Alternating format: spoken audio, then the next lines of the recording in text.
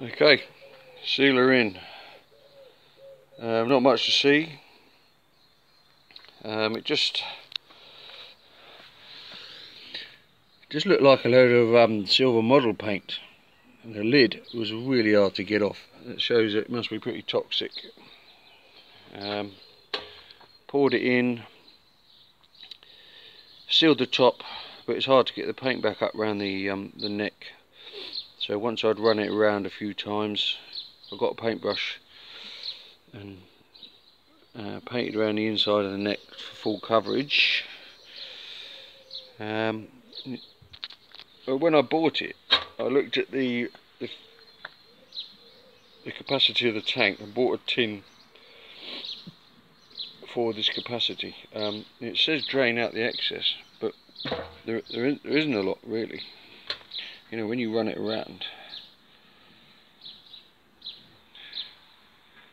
there's you can see a little bit moving inside. I will take the bung out and let it run out, because if it's too thick it may not dry.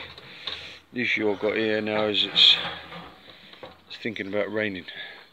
It's whether I can get it to drain. I don't know if it was a good move or not, but while I had the paintbrush, I know you saw how rusty it was underneath. I coated the underside of the tank. Whether or not that will react with the paint I'll put on there later, time will tell. But nothing to lose at this stage, I don't think. So I'll take the bung out and see how much comes out. Yep, like I said, not much to see. But easy enough to do.